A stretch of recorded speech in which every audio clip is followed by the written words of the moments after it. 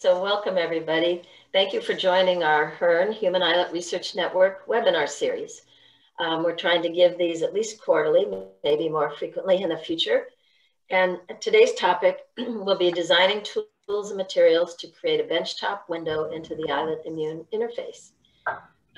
Really glad you're all here. Again, please mute your video and your microphone while you're listening. You can use the chat button for questions and answers. If you have anything you want to pose to the speakers, could you please put it in the chat? I'm Joyce Nyland. I'm the chair of the Department of Diabetes and Cancer Discovery Science at City of Hope, which is in Southern California, and also principal investigator of the HIRN Coordinating Center, or Enhancement Center as we call it, along with my co-PI, Dr. John Cadiz. Today's speakers are going to be Dr. Cherie Stabler, Dr. Luke Teyton, Leanna Peters, Daniel Steyer, and Dan Hugh.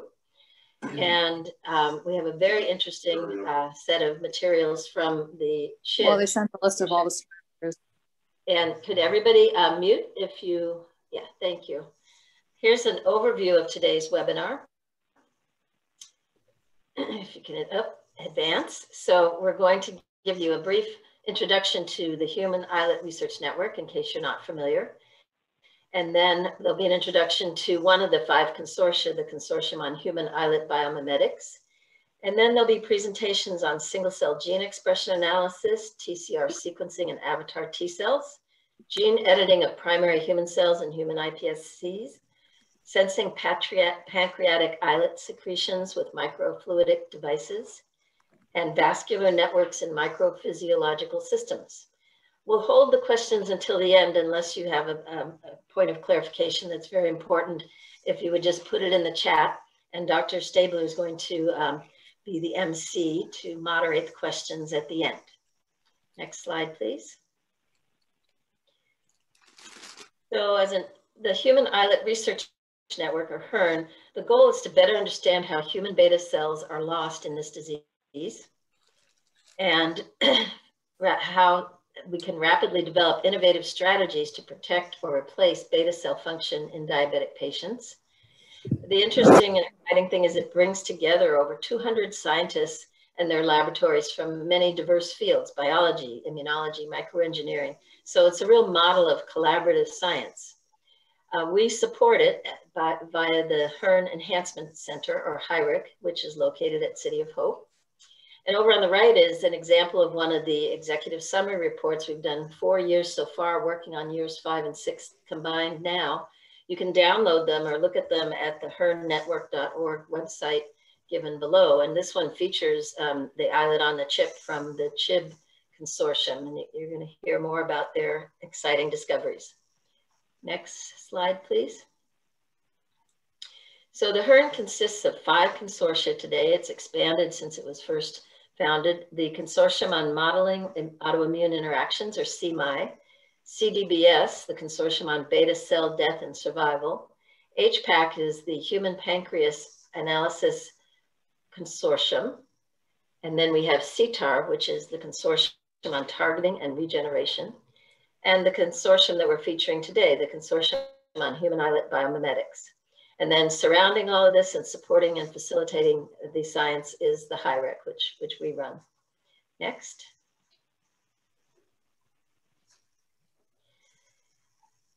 And I just want to make you aware, also at our website at hirnnetwork.org, you can all go there. There's a public component to it, and you could get to the network, Research Network resource browser. Next build, please, highlighted here. And there are over 1,000 resources out there for your perusal and use. There are many antibodies described, mouse strains, cell lines, data sets, viruses and vectors, and protocols. And we're going back to the HIRN website. So let's go forward. Got quite a lag today. I'm not quite sure why. And you can go to the next slide. And I think that's it. So now I'd like to introduce Dr. Cherie Stabler, who's going to give you an introduction to CHIB. Cherie. Thank you, Dr. Nealon. Just in the interest of time, I'm going to go over this very briefly, but I wanted to make sure to introduce all the players or the key players on the teams and introduce some of the concepts that we're covering in CHIB, so that hopefully those of you that are interested in these topics have points of contact to reach out and discuss potential collaborations or things that you're interested or tools that you've seen in this.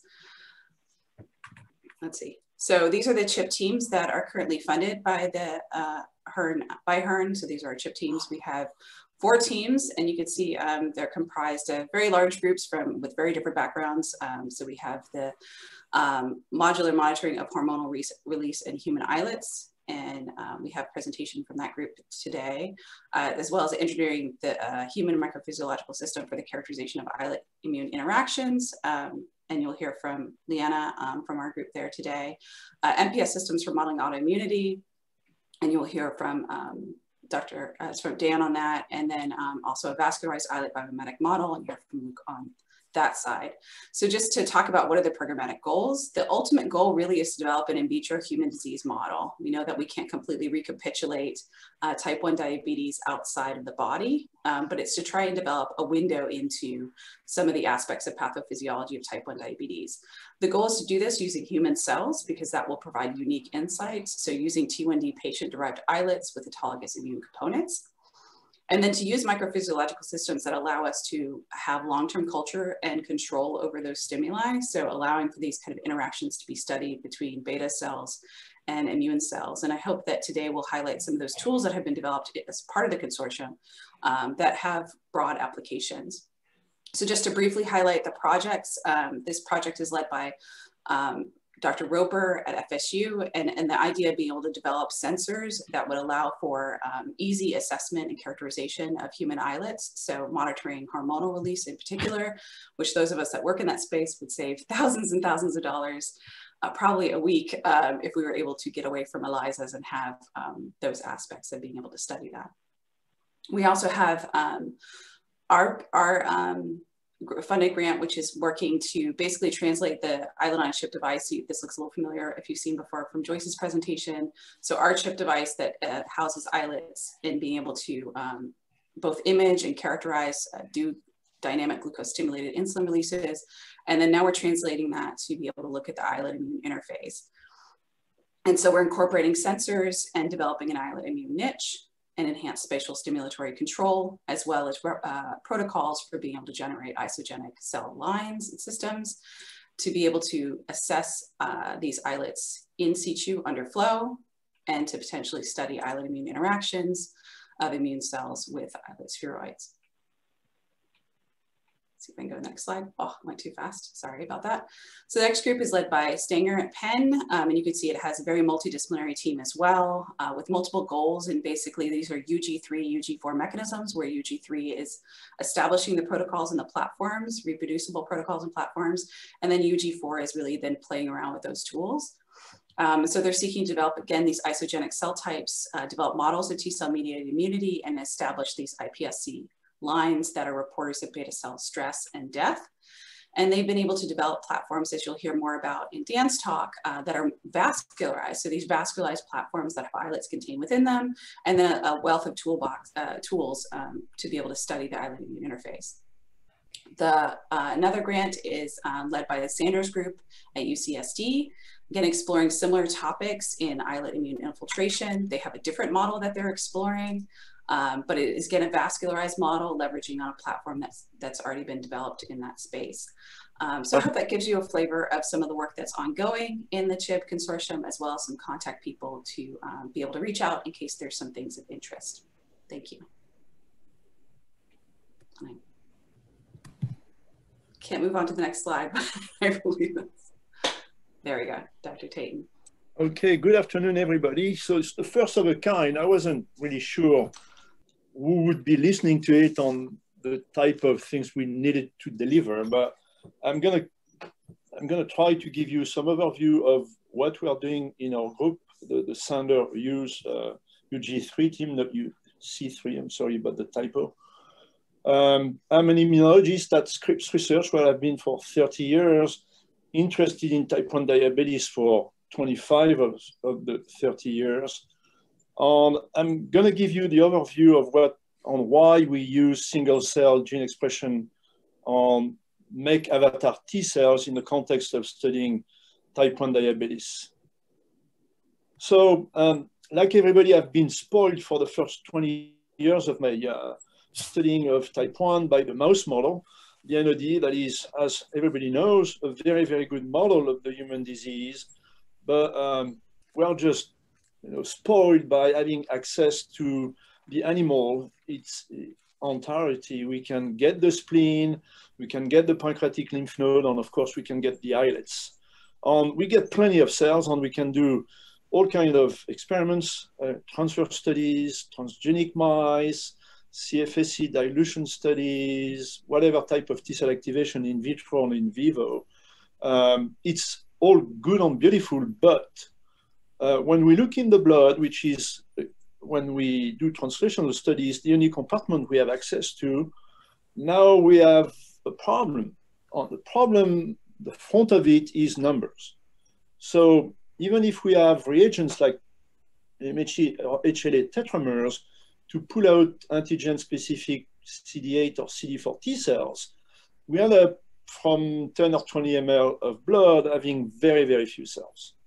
So we were all stuck there for 25 years. And about 5 years ago, there was a convergence of an explosion of technologies that allowed us to finally move into real translational studies.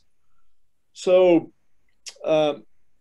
Microfluidic was a big part of it because it gave us access to two things that we talk about today. One of them is to be able to study cell one at a time in microfluidic devices that allow you to do all kind of studies like gene expression or sequencing studies of single cells. And then you've seen a couple of slides already of those devices where we can constitute vasculature, put islets, and eventually flow T cells to maybe model type 1 diabetes on a chip. In all of those studies, if we, like immunologists, want to study the T cells, again, we're back to the situation in blood, confronted to very, very few cells, and we only can study one at a time. So people have been studying human T cells in the context of type 1 for decades now. You can make T cell clones like Sally has done. It's very tedious. It's not, able in many labs. It's an infrastructure that is, cumbersome. It's very time consuming. They are very difficult to keep. The easy answer to that is sequence the T cell receptor and put it into an avatar T cell that is a TCR negative T cell that can be a primary or an immortalized cell line. And now you can study the T cell receptor and the reactivity of those clones. It's all good and fine, but I don't think the interrogation of the T cell receptor is the only thing we need. We also need to know to go into mechanistic studies and eventually understand the mechanism of activation of those cells, to go for the single cell RNA-seq, to go for the interrogation of particular pathways of activation. And that's where the single cell technology and gene expression analysis are critical. Because in the end, that's what we are studying. That's a human islet, and in white you have CD4 T cells. That's a person from NPOD. You see that you have very, very few of those cells. And of course, when they go into the peripheral blood, they'll be diluted even more. The situation in one of those microfluidic devices that we are talking about is going to be very, very similar. Very few islets, very few cells that are going to be interested in the islet. So we need single cell technologies to address those T cells and be able to answer some of the mechanistic studies that we are interested in. So, as I mentioned, we started about 5 years ago. The concept was to try to completely change the way that we study mice and model the studying of mice on the studying of humans. So you only have access to peripheral blood, and that's what you're going to be doing with mice. We have the luxury of making MHC tetramers, and we could sort against insulin CD4 T cells, and we've done that in mouse, and now we do it in humans, and we follow exactly the same scheme. So we have an upfront cytometry labeling of the cells. We sort them one at a time in 96 well plates, and then we can do, using the Fluidigm suite of instrumentation, everything we want, which is gene expression analysis, RNA-seq, on the sequencing of the T cell receptor. And then we can make avatar T cells, and we can look at the reactivity of those T cells against the islet themselves, or iPSC-derived beta cells, or against whatever peptide MHC that is in recombinant 4.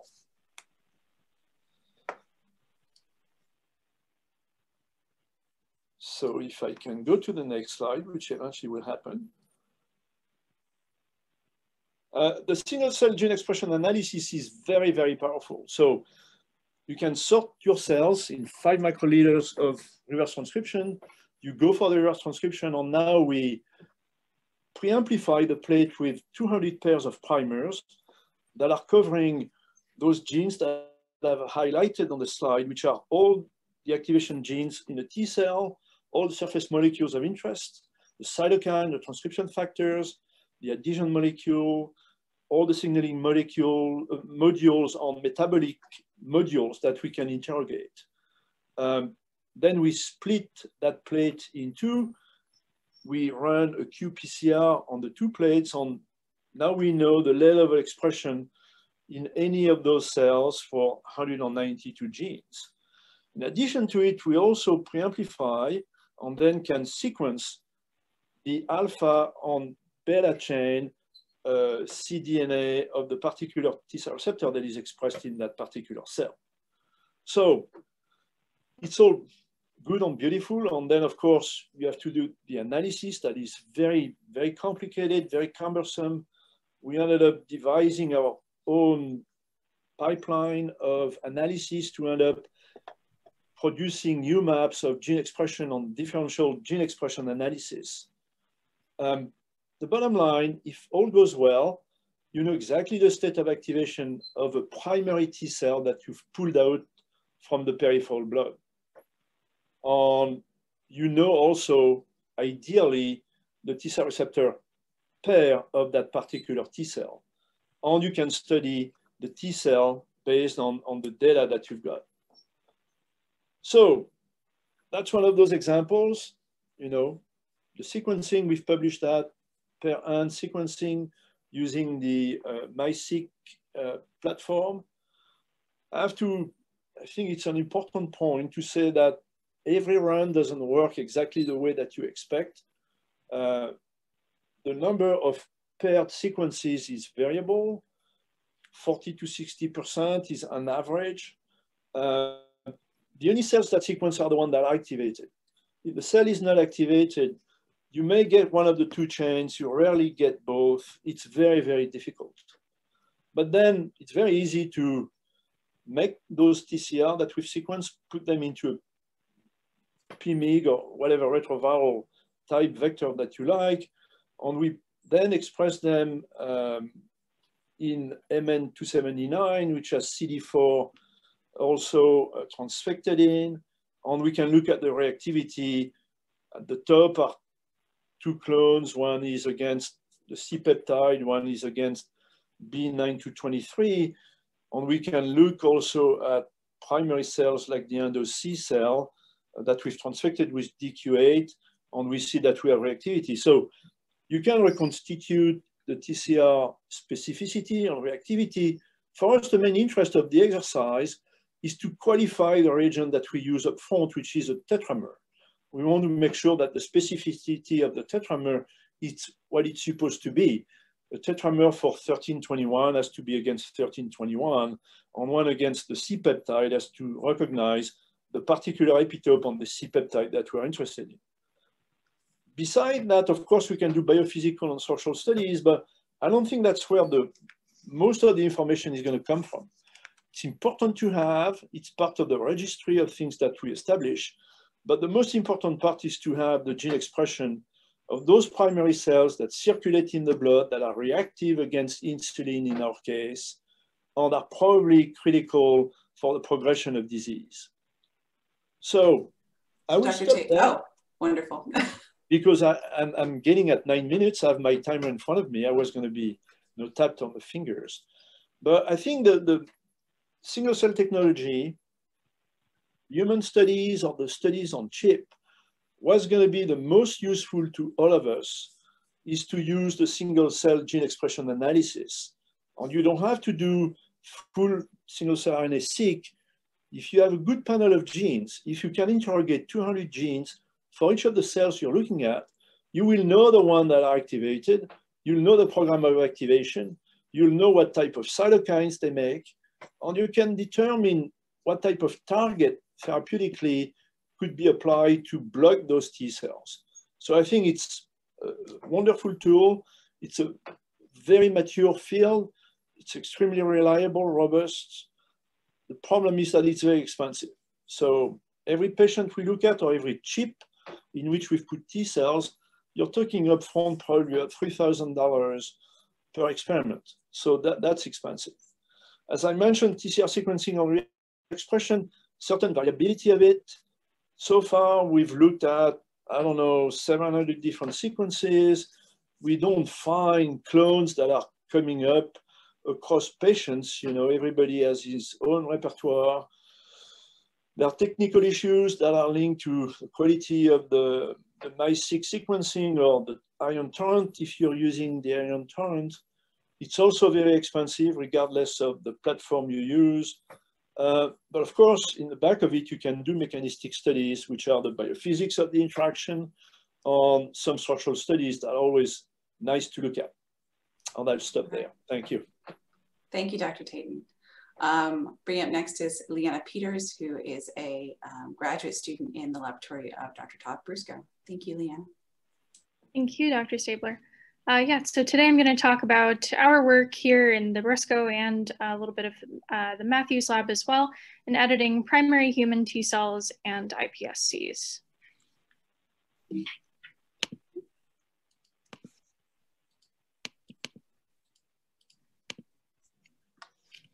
All right, sped ahead a little bit there. Okay, so there are a number of key cellular interactions in the context of type 1 diabetes that we're interested in recapitulating and studying further in our system.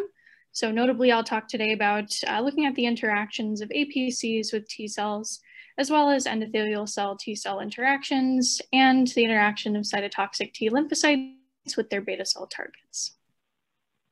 And as has been stated multiple times already now, our main goal is to generate this isogenic system in which, in a particular assay, all cells that we use are derived from the same donor.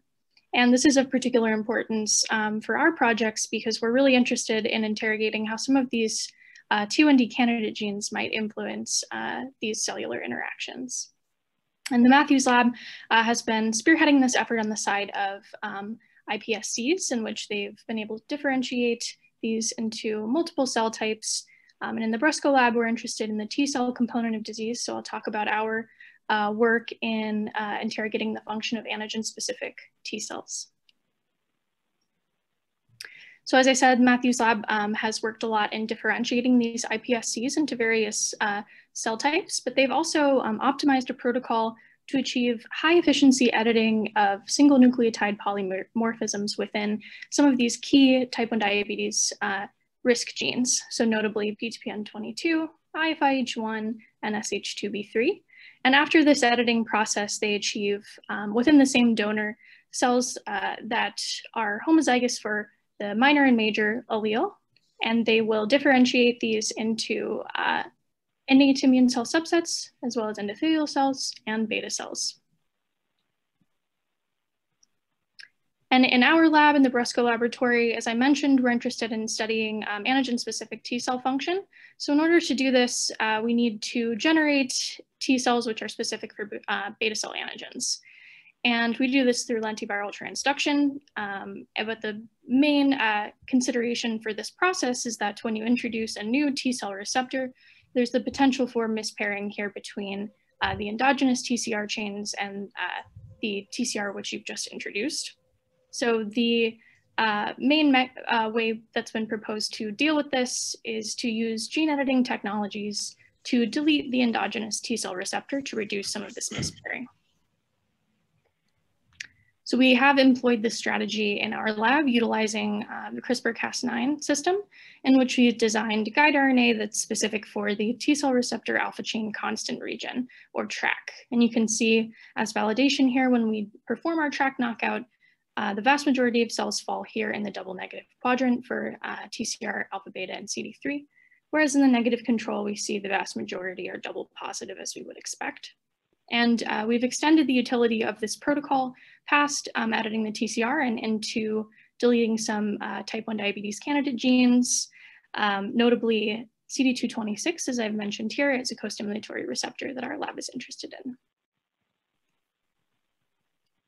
So I wanted to show a little bit more data just showing that we can achieve comparable editing efficiency in both CD4 and CD8 T cells, as seen here by this comparable percentage of cells that are double negative for TCR alpha beta and CD3.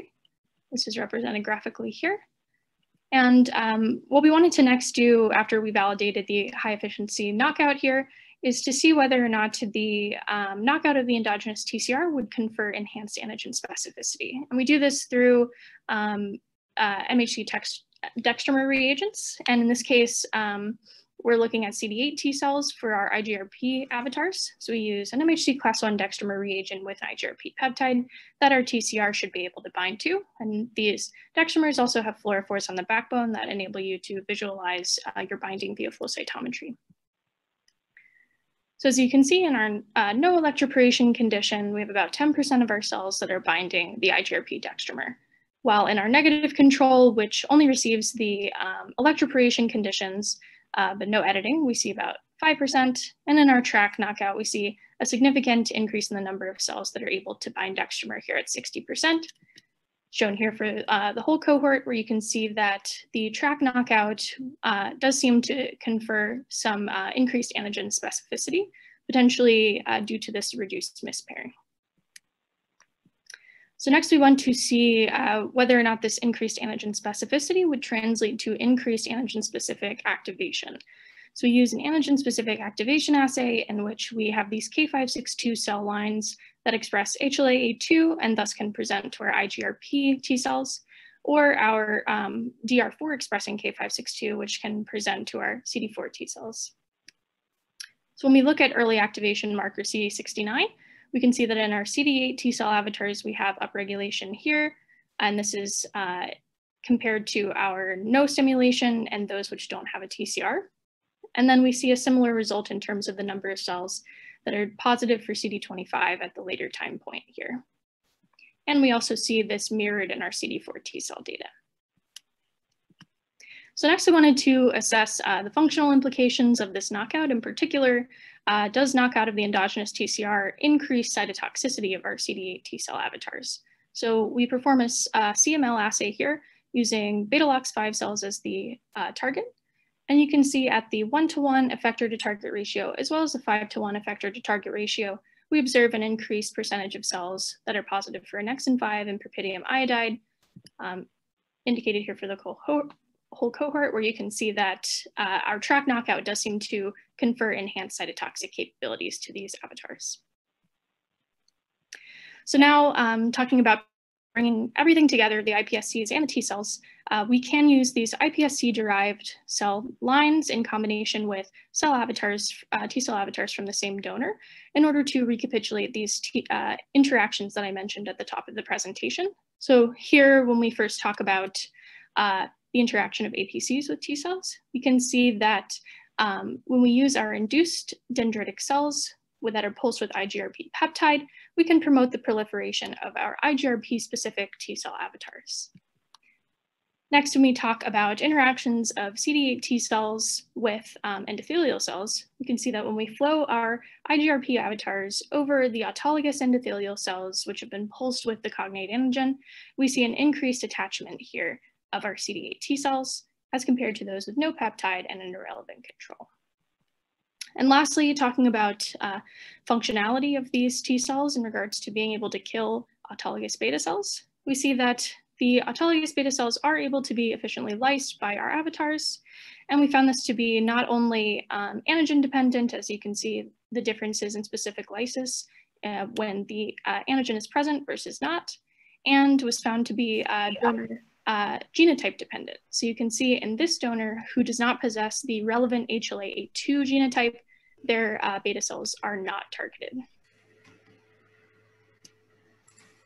So to conclude here, we've demonstrated efficiency in editing iPSC as well as generating these different cell lines.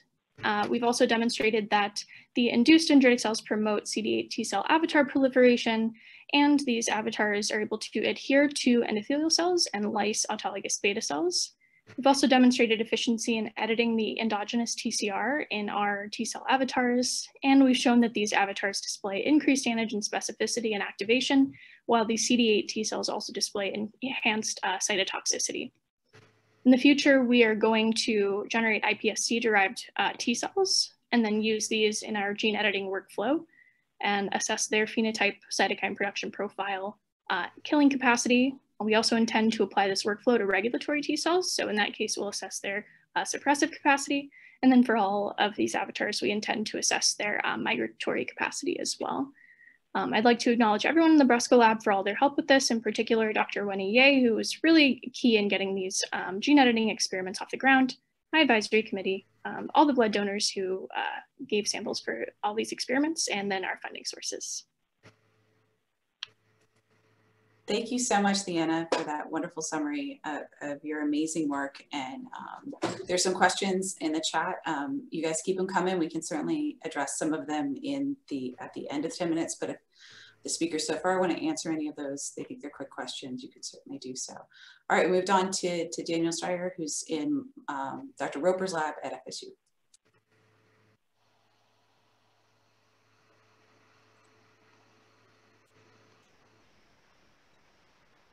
There we go.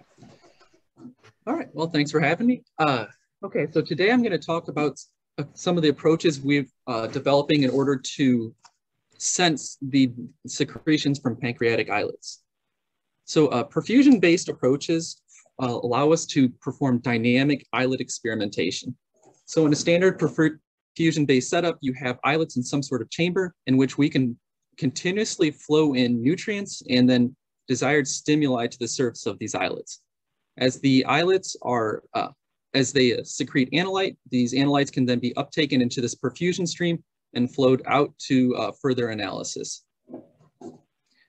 So microfluidics is a subset of these perfusion-based experiments where islets are housed inside of devices with micrometer scale channels. Applying microfluidics for islet studies gives us a really great chance to have a high degree of control over the localized islet environment that allows us to rapidly exchange stimulus in towards the surface of the islets and better mimic physiological conditions. The very low volumes that we employ allow us to drastically reduce reagent consumption, which can be a huge cost saver when you consider many people use things like ELISA kits, which any immune-based assays can get very expensive very quickly. The size of these devices makes them readily pairable with smaller islet populations, potentially allowing us to do studies down to single islets. And also, you'll see a lot of total analysis systems with these microfluidic devices, where you'll have biological experimentation and then flow from those islets downstream to the addition of reagents, and then the actual detection event or the sensing of our islet secretions, all within one microfluidic chip. Okay, so when we perform on-chip secretion sensing, just as I described, we're going to have a perfusion stream, which has our analytes of interest in them. And we will be detecting the content of that stream within our microfluidic device. Some advantages of doing this, we are able to automate our assay preparation. So we have continuous flows coming into our device. Our reagents can be continuously combined with our sample stream in order to create the assay of interest. Our data acquisition is also continuous and such that we will be making measurements throughout the entire experiment instead of collecting fractions and performing a single analysis per time point later on. And then because our analysis is on chip, it allows us to get data feedback extremely quickly. And so this can facilitate experimentation where the data from our experiments is used to shape the experiment as it's going forward. Now, when we look to see how we can sense islet secretions, there's some practical considerations to put in place.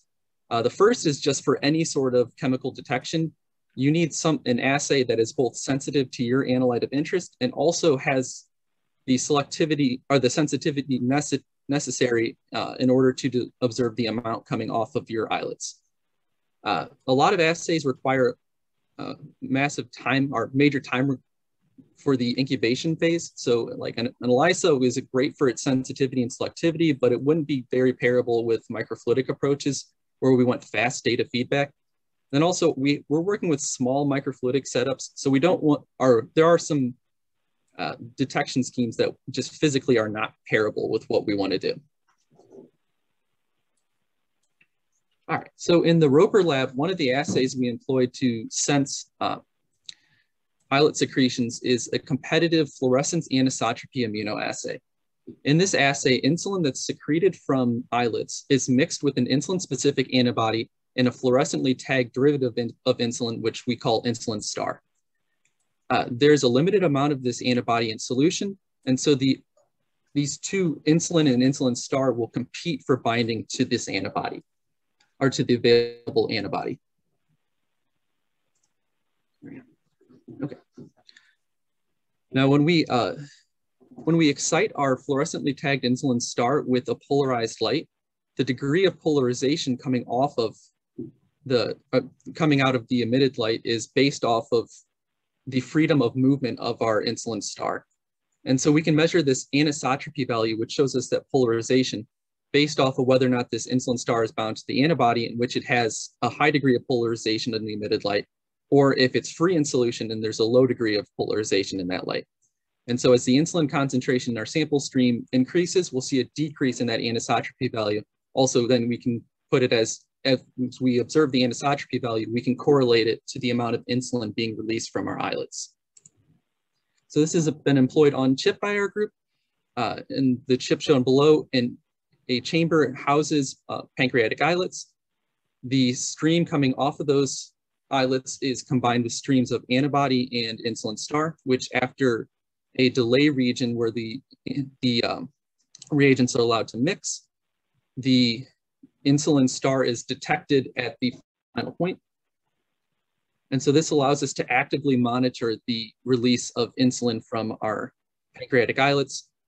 On the top trace, you can see the anisotropy value that's the actual physical thing we're monitoring from our solution. And on the bottom, we correlate that to the amount of insulin that's being released. And then during a high glucose stimulation, we can see the amount of insulin being secreted from the pancreatic islets increases and then going back down to low glucose concentration, moving back to the lower insulin secretion rates. As a part of our piece of the CHIB community, we've been improving upon that assay, and also we developed a portable setup. It's a compact benchtop setup in order to perform these measurements on microfluidic devices. And so within this device, we have all of the components necessary in order to perform anisotropy measurements, as well as a physical stage to place your microfluidic device on.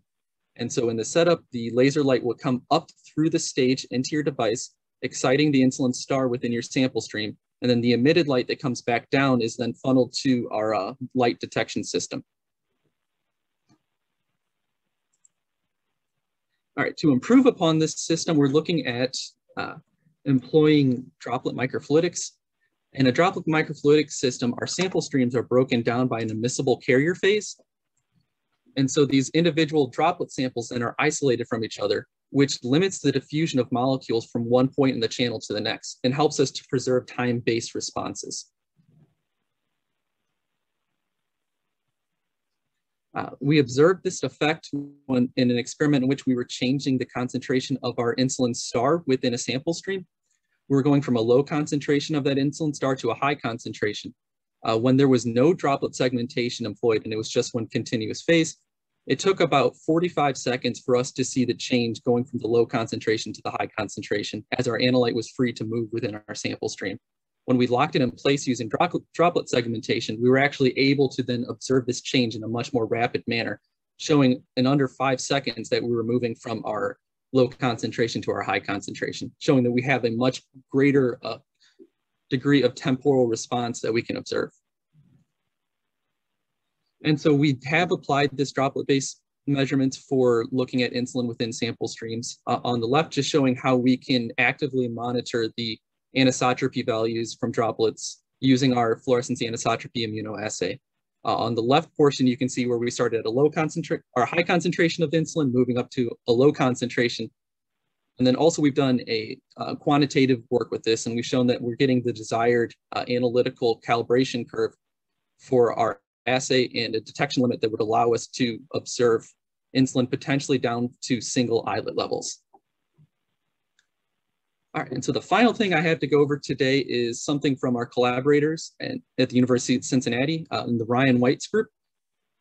So they have developed electrochemical probes for detecting the secretions from pancreatic islets. They're based off of aptamers being placed on the surface of the probes. Each aptamer has a redox active functional group attached to it. And the conformation of that redox active aptamer changes when it binds with the analyte of interest. So we have these aptamers that are specific for a single analyte. In the case of what's shown here, that is insulin. And so as insulin is in the solution near the surface of the probes, we'll see a change in the current at the surface of our of the electrochemical probes. Specifically for insulin, this was a decrease in the current as the redox probe changed its proximity to the electrochemical probe surface. And so as the concentration of insulin increases, we'll see that the signal at the surface of the probe decreases. And so finally, we employed this for monitoring islet secretions. These electrochemical probes were put in line in the perfusion stream after being exposed to the islet. There's 2 probes put in place, one for ATP detection and one for insulin detection. And as we can see from both, we were able to actively monitor the changes in our sample streams based off of the response we were seeing at each of the different probes and how the signal changed over time. And that's what I have for today. And I'd like to thank our collaborators, especially Ryan White's group and also the Hughes group, and then our funding from the NIH. And I think I'm done. Wonderful. Thank you so much, Daniel, for sharing your exciting work on getting us cheaper insulin assays. I'm going to switch over to Dan, who's going to be talking about the perfusible blood vessels in micro devices.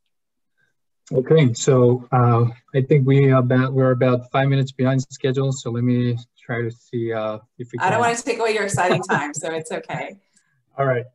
So I'll just dive right into it.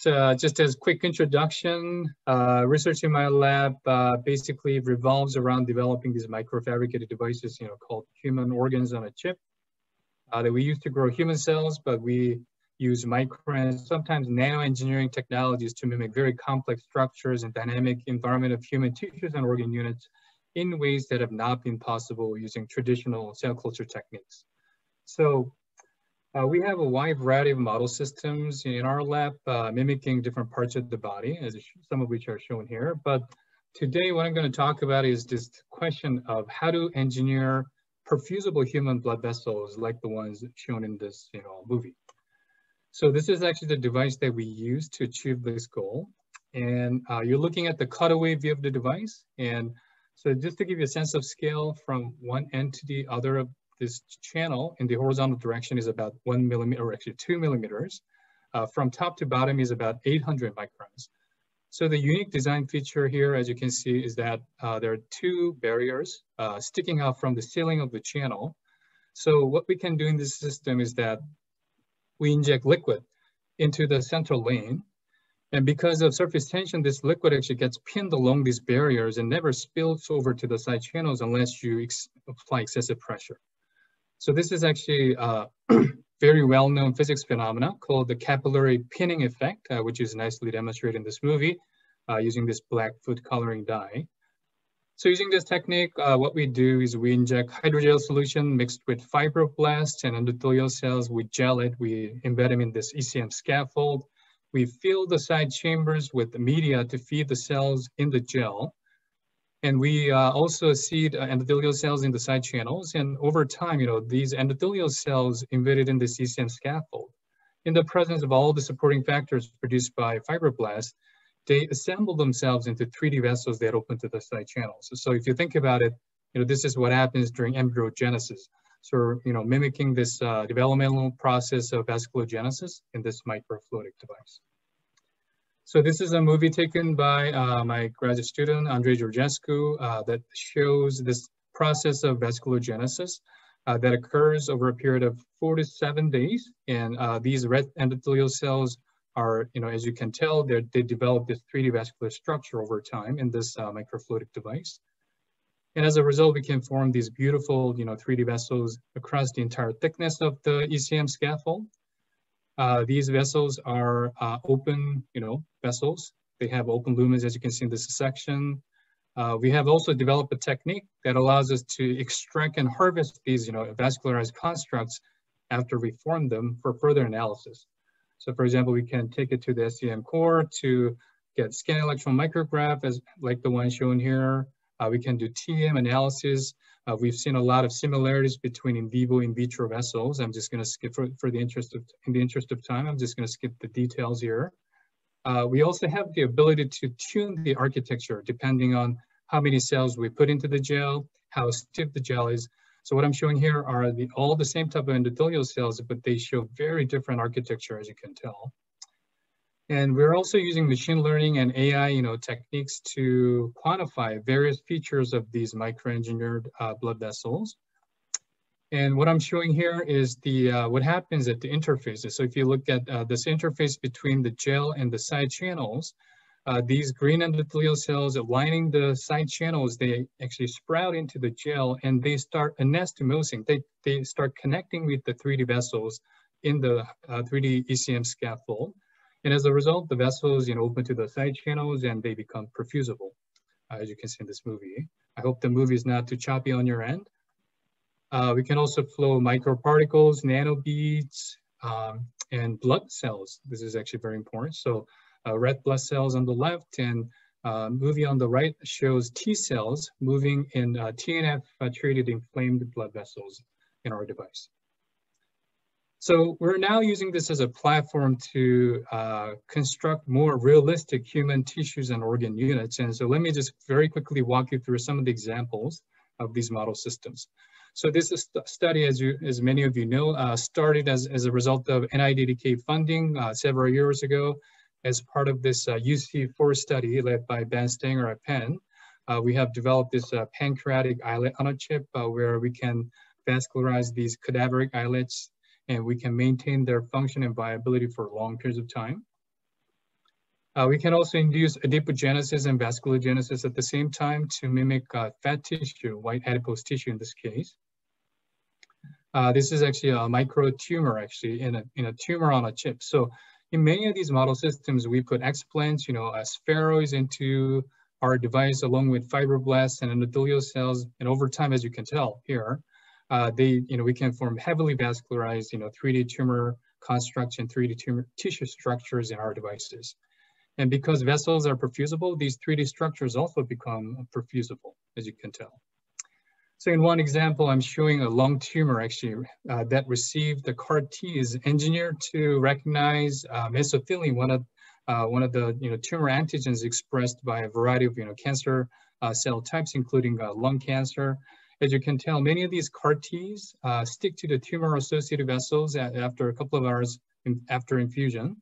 And many of these CAR Ts actually, CARs infiltrate the tumor and they're found within the tumor after a couple of days. And as a result of T-cell infiltration, we saw very significant changes in the growth of tumors. And so they exerted a very significant tumor killing effect on these cancer cells.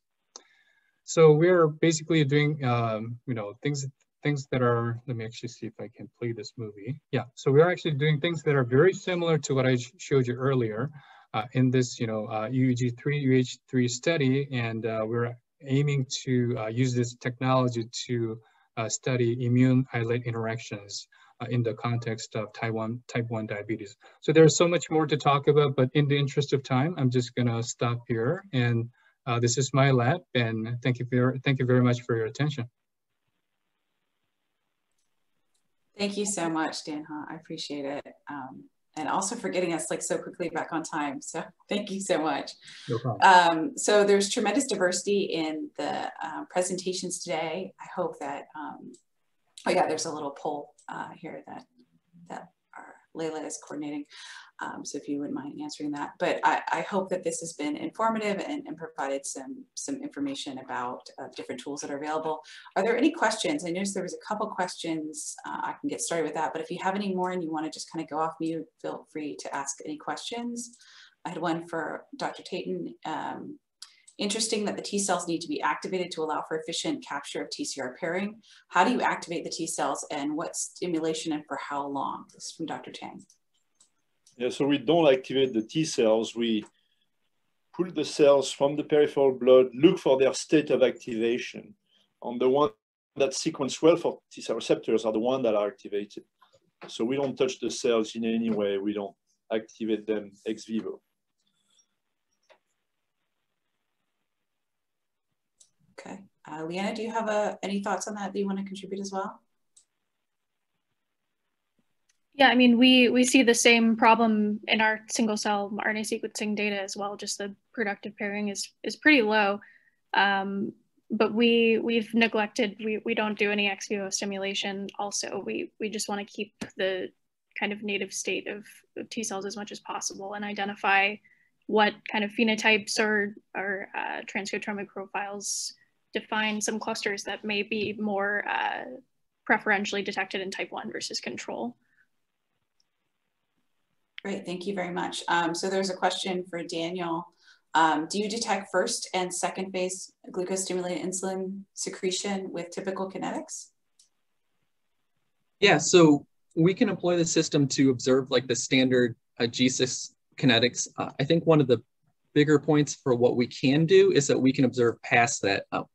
We can look at more rapid changes in the insulin release dynamics. So yeah, we can get the standard ones, and then we're actually looking past that to see what we can observe.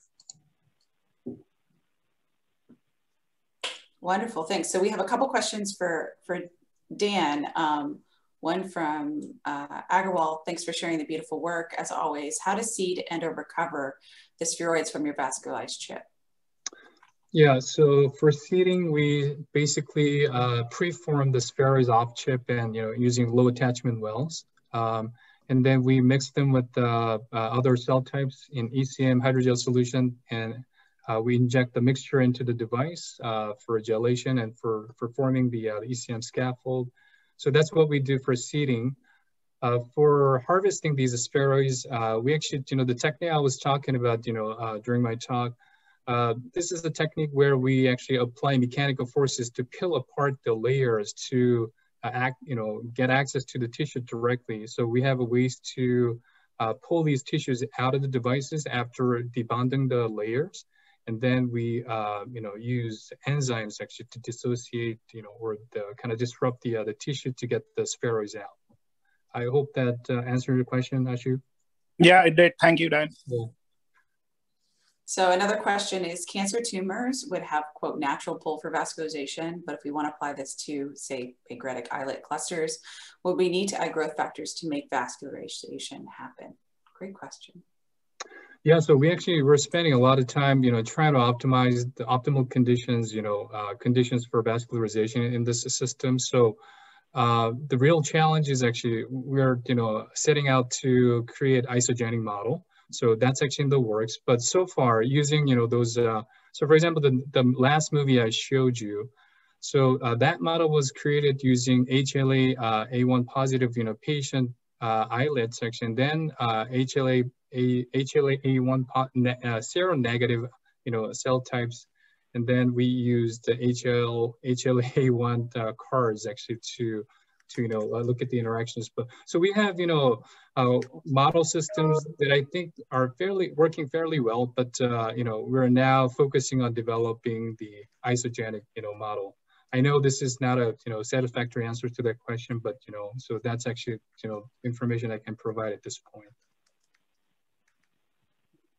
We have a couple asking about endothelial cell source. So what endothelial cells are used to create, any differences between HUVECs and other tissue specific, or even the IPSC derived endothelial cells. Can you comment on that? Yeah, so we've tried all of the above actually. So we've had a lot of success with pancreatic microvascular endothelial cells, you know, obtained from commercial vendors like Lonza. So they grow fairly well in our devices, and they're very good at making these 3D, you know, perfusible vessels. We've also tried, you know, we use HUVECs a lot, you know, as other labs do, because they're easy to use. And one of the movies actually I showed you had RFP expressing HUVECs. So these HUVECs are great for just, you know, testing and, you know, just for optimization purposes. But when it comes to modeling the tissue-specific interactions, we, you know, make every effort to use organ-specific, tissue-specific cells. We've also used iPS-derived endothelial cells, and we've seen some interesting results that suggest that the changes in phenotype of these cells, initially they're somewhat uncommitted, so to speak, but when they're in contact or when they're in the same environment as, you know, tissue-specific, organ-specific cells, we've seen them actually take on, you know, more organ-specific phenotypes, you know. So, you know, we are using all of these different kinds of endothelial cells to construct our model systems. Wonderful, thank you so much for sharing that. Are there other questions? Anybody wants to just come off mute and ask a question? No, Dan, there was a quick one about the distance between the two liquid tunnels. I don't know if you just want to type that in the chat. Sure, I'll do that, yeah. Just to give time for about 2 minutes left. Does anybody have any burning questions they'd like to ask? Applications they want to discuss?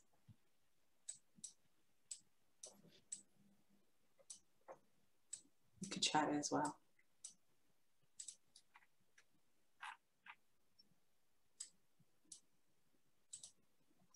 Okay. Well, if there's no further questions, how can we become a member of HIRN? Joyce, you want to answer that one? I just wanted to thank all the speakers. Excellent job. It was really a fascinating presentation. And thank you to all of you who attended. Appreciate the interest. Yes, thank you guys. And I hope that, you know, now that you have some contact information, if you see, if you're interested in any of these topics and want to reach out, please feel free to reach out directly to the investigators involved. Thank you all. Great. Thank you. Thank you all. Bye-bye.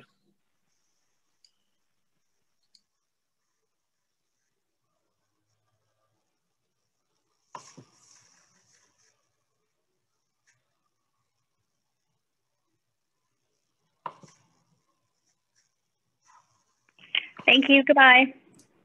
Thank you. Layla, do you want us to hang on for anything, or? I think we're good. I have to run to get my daughter from school, and I just responded to that last question, so hopefully he saw it. Wonderful. Do you want me to end this polling? Yes. Oh, wait, let me take a screenshot. I got it. You got it? Okay. Okay, thank you, everybody. Thank you guys so much. Amazing job. Such exciting work. It's been really fun. Lots of learning curve. Worked out well. Yes. Good job, guys. Thanks. Okay, take care. bye. Thanks, Layla. Bye-bye.